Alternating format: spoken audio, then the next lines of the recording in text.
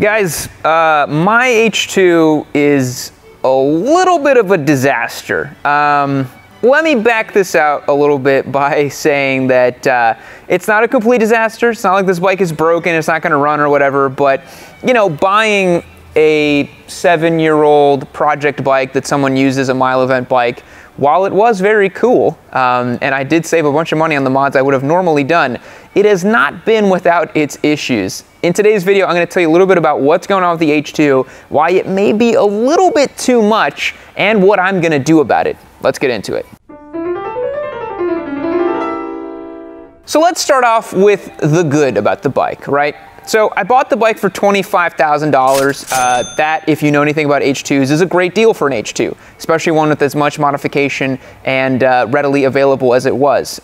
This is a bike that if you try to go to the Kawasaki dealership and buy, you will not be able to simply just buy an H2.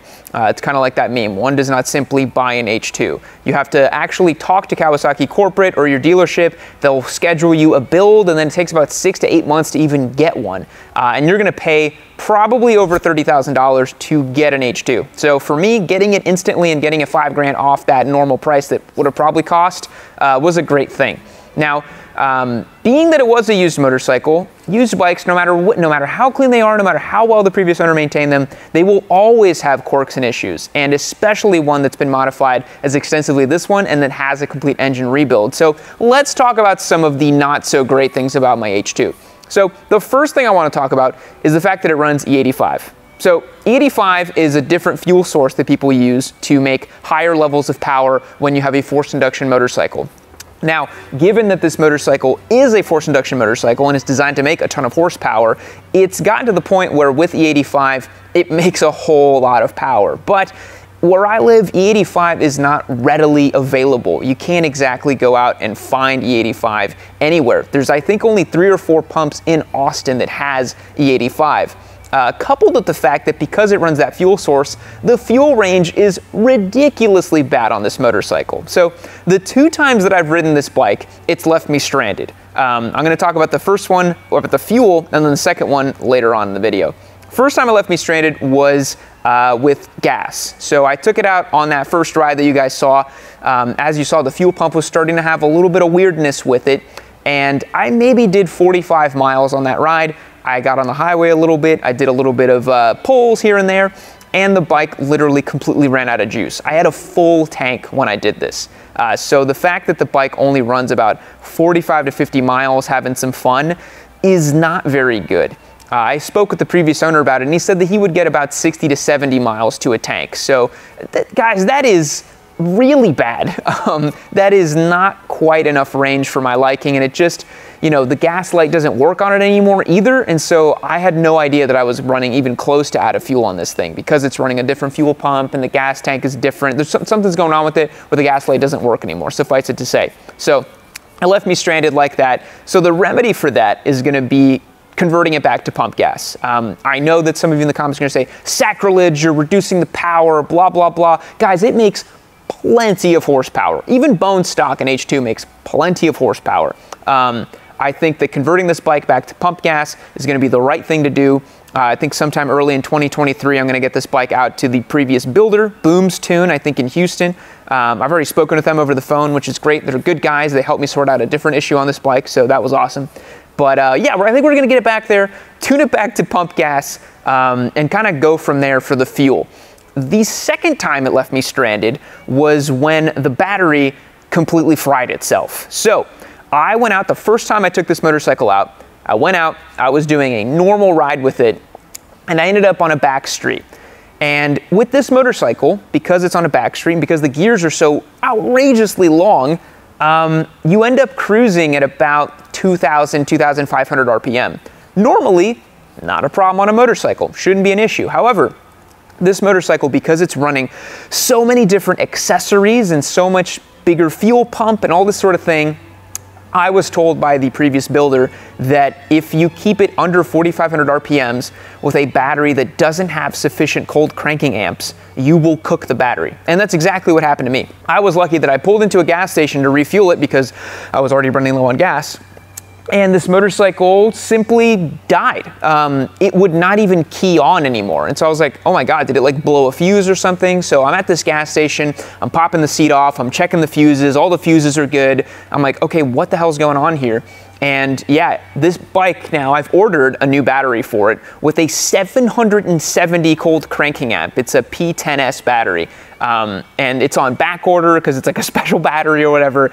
And you know, it's funny because I have a Turbo Hayabusa. I know how these things go. These super high, crazy modified motorcycles, you know, it's like one thing after another with them. And I'm to the point now where I wanted something super turnkey, and buying a highly modified H2 maybe was not the most turnkey thing that I thought it would be.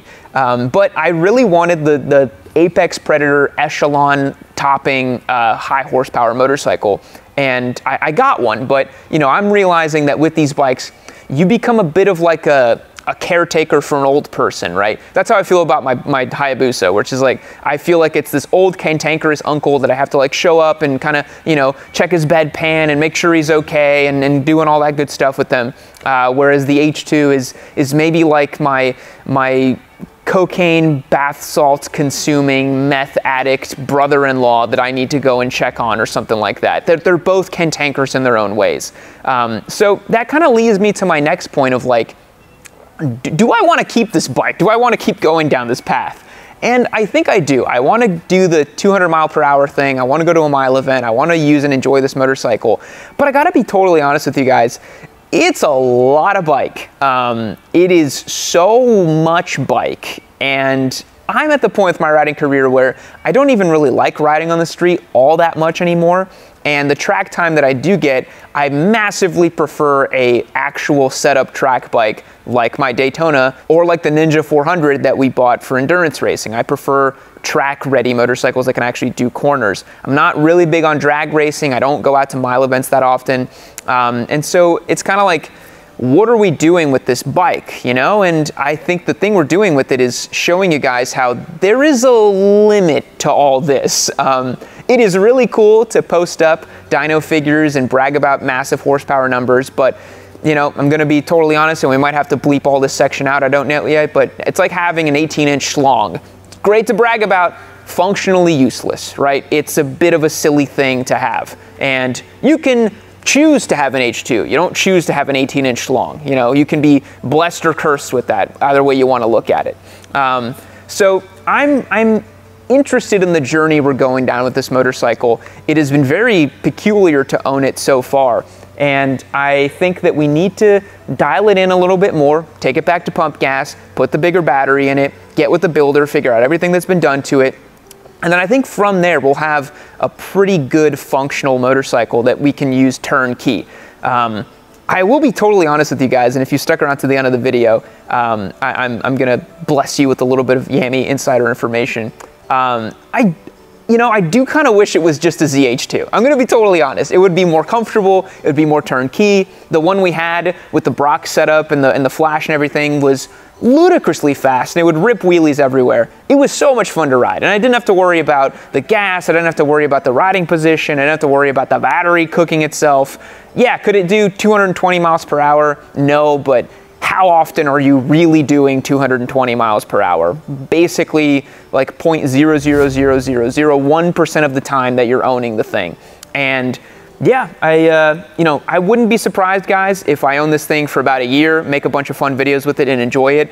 And then, I don't know, I might get like a supercharged VMAX or get a ZH2 again or something that complements the stable a little bit better. But the H2 has been, I mean, it's world-endingly fast. I don't think I'm ever gonna ride a motorcycle that's faster than it. So I'm still really excited to ride it and enjoy it and show you guys the process. But I love being honest with you guys. I wanna show you guys that this is not all sunshine and rainbows when you buy an H2, especially one as modified as this one. But if y'all have H2 knowledge and lore, let me know in the comments down below. I hope you've enjoyed this insider back-the-scenes look on the H2. Let me know what you think about this video down below, and catch you guys in the next one. See you later.